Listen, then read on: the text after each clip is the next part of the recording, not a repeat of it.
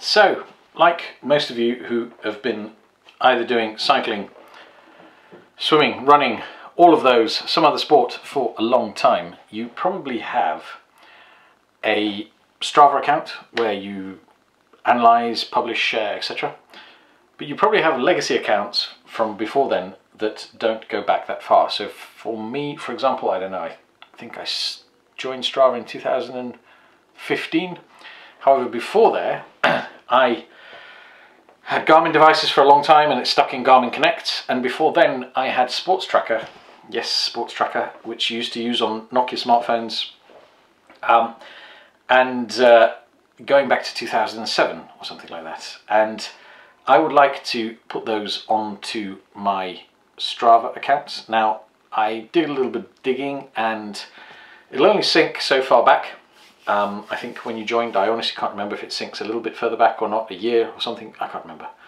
But it doesn't go back into the entirety. There were some scripts around and people have updated those scripts, but you know, as you'll find, and one of the reasons why people don't do that many apps that scrape screens of websites anymore is that people update their websites quite often, and so they don't work. And so, long story short, I went about putting all of my Garmin, old Garmin stuff going back to 2010, I think, so 5 years worth, for various reasons. One of them is that, you know, we are now in a lockdown and I've made no secret of the fact that I've gained 10 kilos above the 10 kilos that I was already overweight. And so from a purely vain point of view, I want some of my old data to spank some of my friends with. But from a real mature adult point of view, I also want to be able to go back and analyze all this data. Now, when I tried to do it the first time, I made some mistakes, which I'm going to show you now, which I don't want you to repeat, which involve a huge amount of post-processing. I'll show you how to avoid those mistakes, and yeah, so let's get on with it, and I'll show you the screen down here. So here we have our Strava open, and we have our Garmin, which we'll come to in a minute. Now, what we're going to want to do is put this in reverse order, and then we'll be able to see the earliest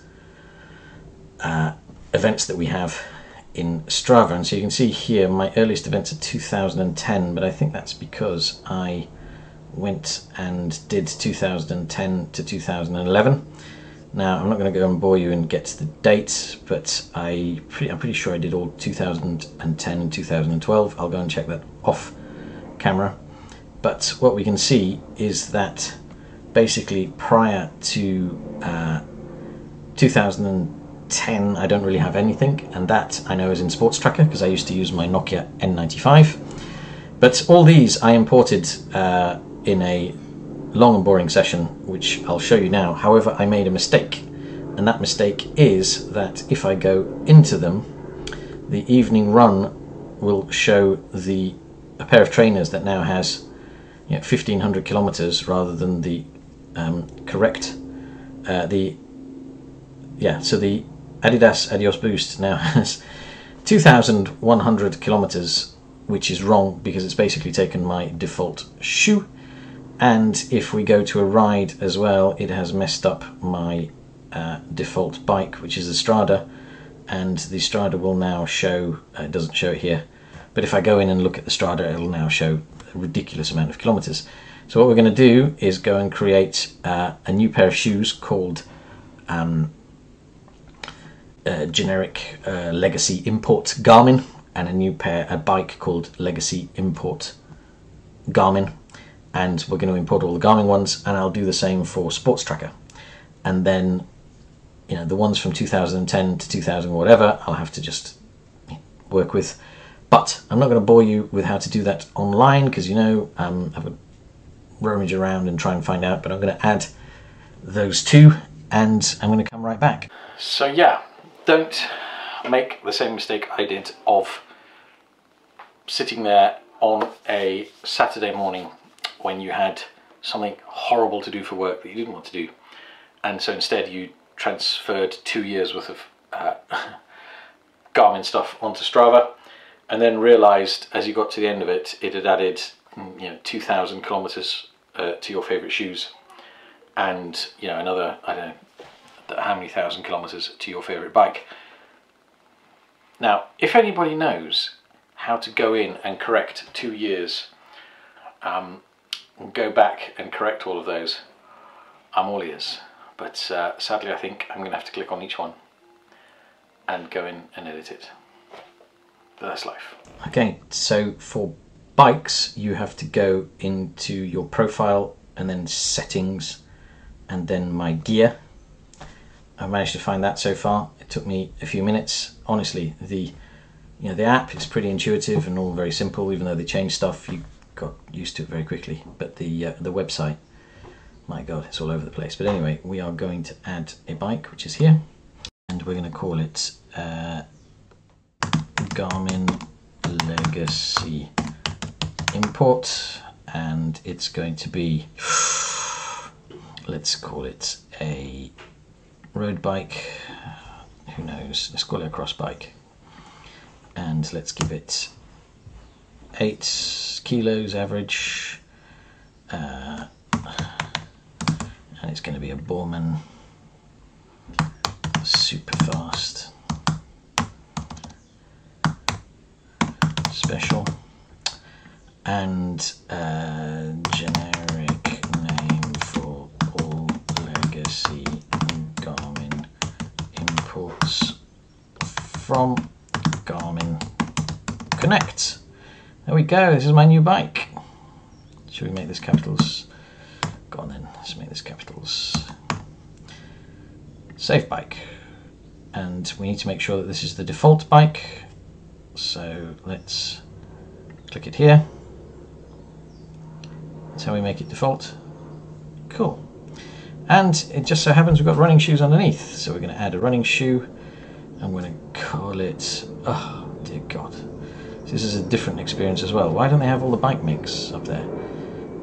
Let's call it, well, in those times I was mostly a Nike free runner. So let's go down to the ends. And generic Garmin Legacy Import Garmin old Garmin Connect imports. Okay, notify. I don't really want notifying. Let's add these shoes. I got notified a few times, as you can imagine.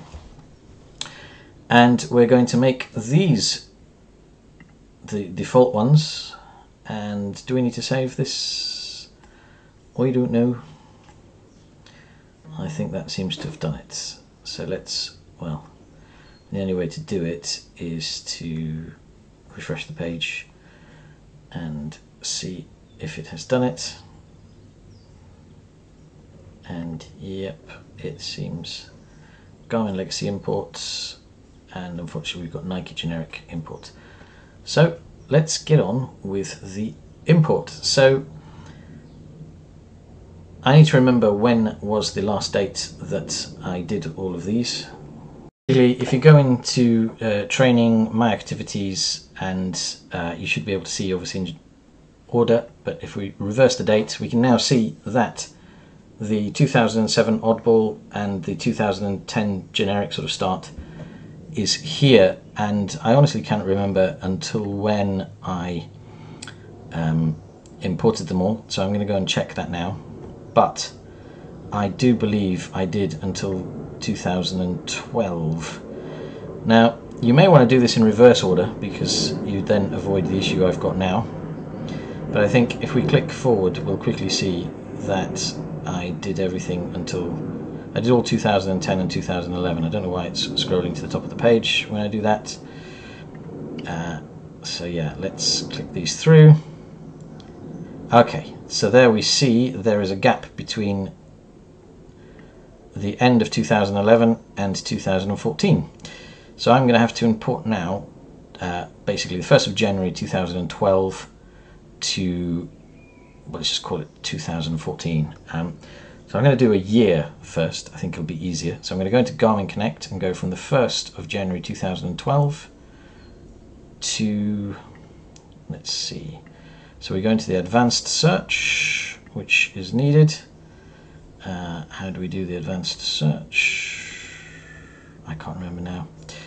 I tell you, some of these interfaces are not as good as they should be.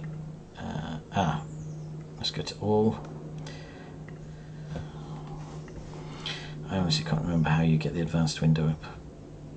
So all my activities, but there is a, let's just go to 2012. I can't remember if it does that. Somehow you can get an advanced search. How did I get the advanced search? Do you go like this? Yeah. So you have to click on one of these sports, and you need to get the advanced icon. Okay, so let's get the advanced icon. Choose, so we leave all of the different types, even though I've selected running here. And we're going to take a date range, which is going to be, if we can get the on-screen calendar. No, yes we can, yeah, by clicking in here. So we can either go back like this, or we can just try and see the format, which is like that. So let's go from the 1st of 2012. See if that works. You might have to click there. Yes, you do. And I'm going to cut and paste this and go to, let's do the real date. So what's the next date I've got? So let's go to the 7th. I don't really want to import that, so let's go to the 6th of 2014. So it's 06/06/2014. And we don't want any different type, so let's filter activities. And there we go. Now, I can't believe the 10th of May. Why would I have a gap? It doesn't matter. Now, because I did it historically in reverse order, I'm going to reverse the order. And now what I did, for a period of time, what I was doing is actually clicking into each one and then coming back, which is okay here, but at some point it stopped. What's nice about this is it auto refreshes when you get to the bottom, but it kept bringing me back to the top, which was rather annoying. So my new model is to basically hover over and open in a new tab. So we're going to do the 1st of January, and I was doing this by a month at a time. Yeah, this is not going to change everything, but if you want your stats, and as we know, data is key, and you want to manipulate your data, and you are a data fiend, as we all are in today's data-driven times, then this is what you've got to do. So I'm going to do all of January in a go. And make sure you don't get it wrong, and open in a new tab. And then you go one by one, and you export original, is what I was doing. And export original. I didn't try exporting anything else because I really wanted the fit files, but you'll see what is quite annoying. So I'm going to do this. So what I did now is I literally just closed down the windows. It's actually easier to do it from this side. You just close down the windows by holding here. Now this is on a Mac. I don't know if you can hear my fan kicking in, but sorry, I didn't mean to click my fingers. But as you can see, we are now still where we used to be. I'm going to maximize the window again to make it a little bit easier. And we can start with one thing you do need to do right now is delete all of these, otherwise you will go even more nuts. So we're going to keep this one open, and now we're going to go through February. Now you can do more. The problem is, obviously, as you can see, if you do more than a month at a time, that exercise is going to be even harder. So, yeah, you can see I hammed that up a bit because I was trying to record, see what I was doing on the screen and everything at the same time. But I kind of show you when I did that on my own, I was able to do, I think, up to about 6 months at a time and concentrate. Now, there is something where you can do, you can export all of your activities into a single CSV. So you've got a list of all your activities, and you can then go and see if you've missed any of them. But honestly, for me, this is not life and death. This is not, it's not an audit. It doesn't matter if the odd bit of data is missing. For me, it was just about getting the vast majority on, and I'm pretty happy with the fact that I put enough effort into the the checking going through. If you want to be light on that, then obviously you'll need the spreadsheet, but I'm pretty happy with the fact that you go through and count how many you've got and then count how many is in there. And yeah, so if this was helpful to you, please do like, subscribe. I'd say ring the bell button, but then you might be disappointed because there's lots of different things on my channel. But yeah, if you like everything that I do here, obviously ring the bell. I like it when people ring my bell. Can you say that? Yeah, it's been a while. I'll see you in the next one.